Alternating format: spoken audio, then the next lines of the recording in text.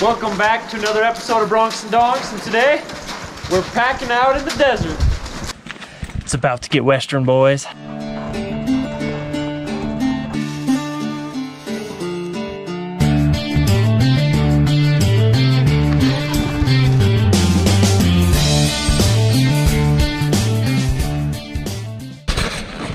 All right, we're loading up the donkeys. We got the canvas cutters up in the fifth wheel. Nathan, tell the good people what they should do. Don't double grab. I always say one hand's better than two. What a hand. What a hand. Here's two other mules we're loading up. We got old Malibu with us, old Red Dead. Daniel's got some of his ponies he's bringing. Yeah, it's gonna be fun. We got old Dakota James Taylor with us. You bet. We got the intern's first pack trip. What do you got to say? Very interesting first week. We'll show them what's good, don't worry. Today we are headed on a scouting pack trip up the Rattlesnake. After we made the drive to the trailhead, we had to decide if we were going to head up in the fading light or wait until morning. We're right here. We're gonna go up here. This is where we got to get to camp tonight. Or if we stay here, we can ride it in the daylight. Because it's pretty narrow coming through here right off the river, and there's some big embankments. Go all the way up Rattlesnake. Then we're gonna cut off and go up Flat Nose George. There should be water up here, and that's where we're gonna end up. Edge of the map, baby. Woo! So it's 8:45. We're just barely getting to the trailhead here. The problem is, what Dakota just said, is it's pretty narrow up this canyon for a couple miles. So the question is, do we load up the pack gear, try to get a couple miles up the canyon before dark, or do we just stay here and camp the night? We got really fresh pack mules. We're not 100% sure if our packs are gonna get bucked off or not. It's some rugged country through here. We just don't want to camp next to the river just in case a storm comes through or something. We're trapped on each side of the canyon with these cliffs. We'll see what happens. If we start loading up the pack mules and they go to bucking, maybe we'll just stay here tonight. But if they do pretty good, maybe we can hurry and get up the trail in the dark. So we'll see what happens. So we're gonna pack this horse right here, and then we're gonna pack this mule over here. The reason we're packing these two is probably because they're the two greenest out of the bunch, and we'll ride the good ones tonight. So let's get to it. Oh boys, so that might be a problem. That's not good. The britchen's not on the saddle. It's usually on the saddle, but it's not here. We're gonna be packing without a britchen. Good thing the ride up the canyon will be going uphill. On the way back, hopefully we have a lighter pack, so the britchen won't matter too much.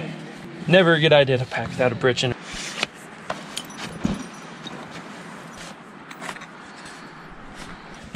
It's about to get western, boys.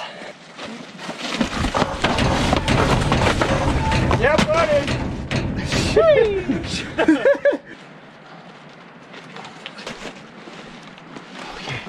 Set her down. Okay, we got the heavy pack on. Now for the canvas cutters, this is the fun part. You can hold the canvas cutter as high up as you can.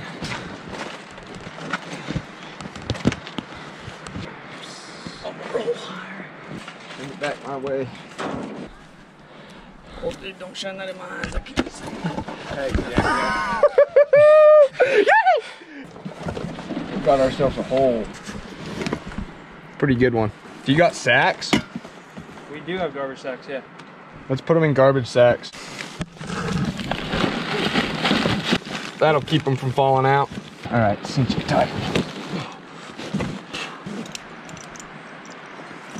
So it's 10:15 and we're fully loaded, we're fully packed, but we decided against going up there. The spot we were gonna camp's only 3 miles up the road, and we decided 3 miles not really worth it in the dark. We got our packs balanced, so I guess in the morning we'll be able to load them up fast and get up the trail, but we're just gonna unload here, camp the night on the river bottom, hop in our canvas cutters tonight and get after it. After an eventful evening, we settled in for the night, but we had no clue what adventures were waiting for us in the morning. Last night I was sleeping on top of a scorpion. When I rolled up my bag, he was crawling out from underneath me. It's about 7:15 this morning. We slept in a little bit, but what a beautiful place to camp. We just laid our canvas cutters down here in the dirt this morning at the trailhead. We're heading up this canyon today. Daniel watered his pony. Morning, folks. Twinkies for breakfast. Highly recommend. Thanks.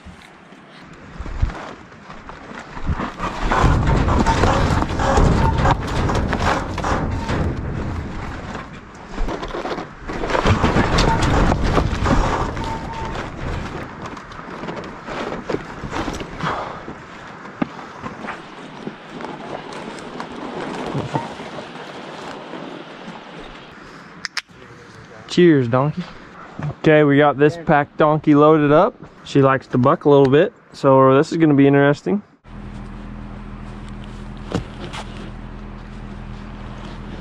Cross it again underneath the lanyards.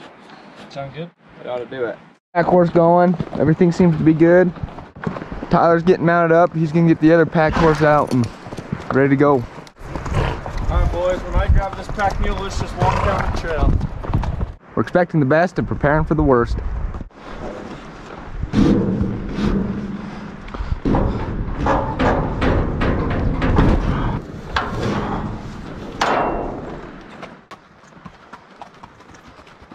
We immediately started experiencing some complications. Mules and horses were protesting. There it goes! Sheesh! Packs wouldn't stay centered.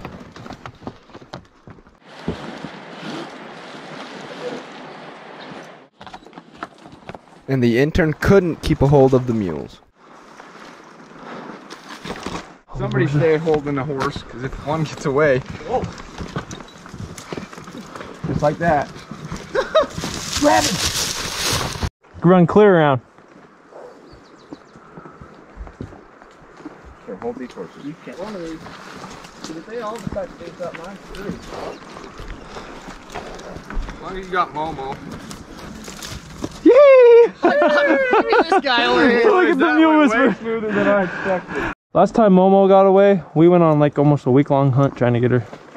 If I wasn't standing on a big rock, I could have really planted myself, but I just went.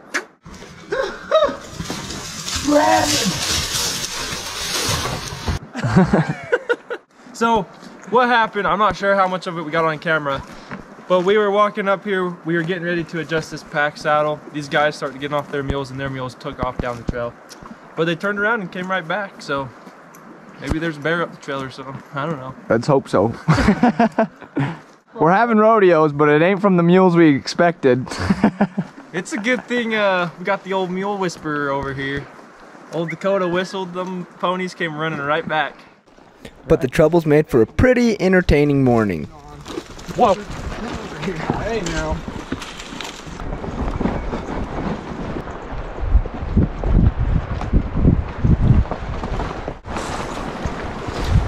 It's a good thing those canvas cutters are pretty durable, because we're bringing them through the ringer. Boys, I need one last adjustment and I'm good to go.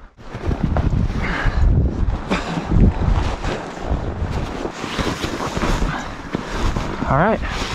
Well, we got the pack horses repacked and the packs are settling a little bit better now, so we'll see how it goes. We're packing up the river while everybody's floating down it.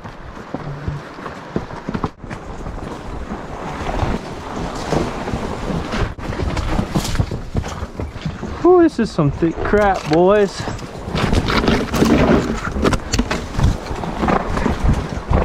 Gonna head up this canyon here a little ways and we're gonna try and get up on top of these plateaus and find camp up there. It should be pretty cool. Dakota was saying there's a bunch of cowboy trails up there where they used to run cattle. So we'll get up there and see what we can find.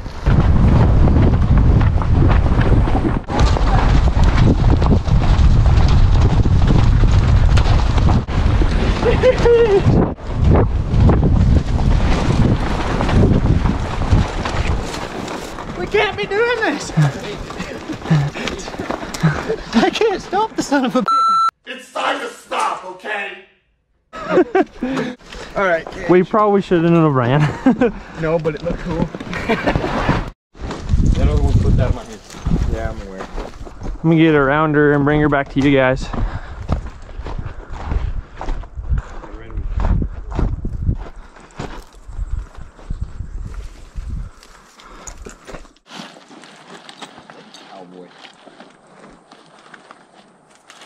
Well, we stopped for a little break here, adjusted the pack saddles. We're kind of having a hard time balancing them out just because the loads are a little awkward, but think we got it down to a science now, so we're gonna keep going up this canyon. Let's get after it. That's a beautiful day to go for a mule ride. It is though, isn't it? Neighborhood. We need to go trot some more, I guess. No, we don't. No, we don't.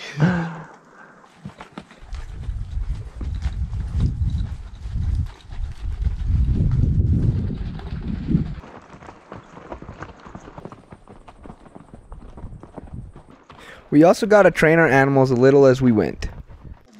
First time I've ever got sand in my boot. That's why I tucked mine in.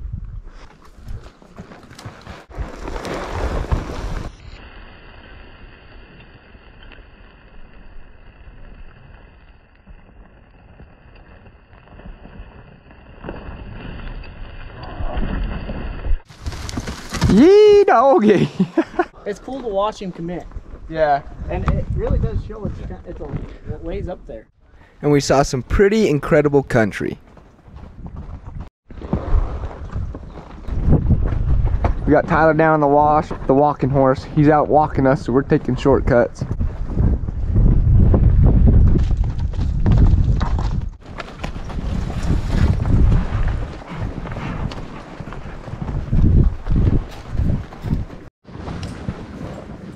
Well, this stream kind of dried up on us, but we found a little puddle to give these guys a little drink. Hopefully the higher we go, the more water will be up there.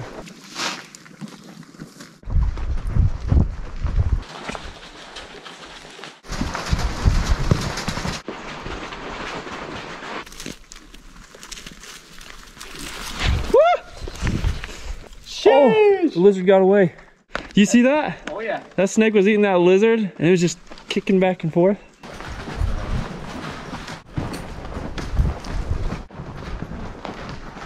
Well, we made it out of the slot canyon. We're here in this big canyon now. Up the trail this way, there should be a canyon that shoots off. We'll take the canyon up and see how far up we can get it. Horses are all doing good though. We just about got our packs figured out. We haven't had to adjust them in a long time. What do you think, Daniel? It's been a good day. Hot, but fun. This is some beautiful country. Cage, tell the good people of YouTube what they should do. Just like and subscribe to see more content like this. We sat under this tree here for about an hour now. Ate a little lunch. It's freaking hot out here. Whew, yeah, some shade was nice. We're letting the horses get a little bit of feed. Take a little break. Be back to it. Gonna head up the trail. It should fork up here, Dakota was saying. We're gonna hit that fork. Maybe camp at the bottom of it. We might go up it. Just depends on what time we get to it. As the bird flies, it's about 4.5 miles away. But this canyon's pretty windy, so it's gonna be further than that. After lunch, we got to do a little rock climbing to find the trail. Yeah. I'm pretty sure you're gonna get ledged out. It was super slot canyon right there for a second. Looks like there's a trail that goes up to the left.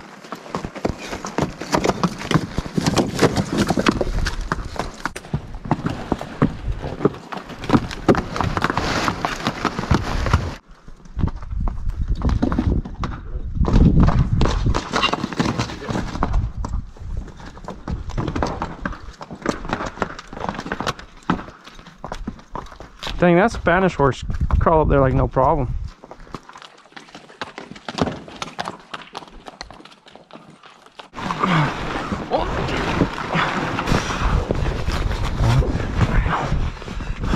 Always waiting on me, all right?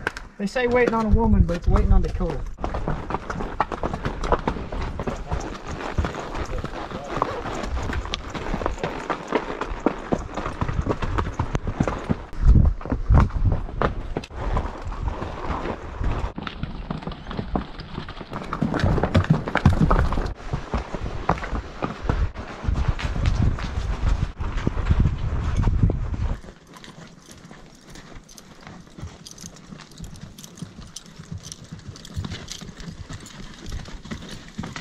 We should be getting pretty close to that split by now. This is some pretty country. So, looks like up here there's a fork. We're probably gonna camp at the base of this fork. Tomorrow, we're shooting up the left side of that fork, aren't we, Dakota? Yes, sir. It's been a fun ride. Super pretty country. I'm sorry. Old Dakota ain't used to riding. He's a hiking machine. I think the mules are too beat to go up tonight though, or too exhausted. What do you guys think?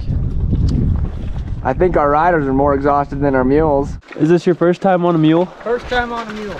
God, they don't like to listen to me. They don't rain worth a darn. Before we made camp, Dakota spotted something pretty awesome. Right on the skyline, these horns. Got a great big old ram laying up there in the skyline. It's pretty freaking sweet. Looks like a big one.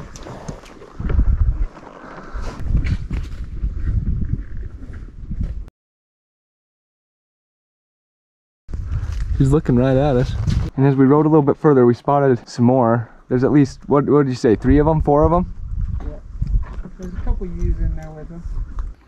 The intern here, trying to glass up his first bighorn sheep. Did I stutter? I'm blind. Dakota, what do you got to say? Pretty neat ram right there.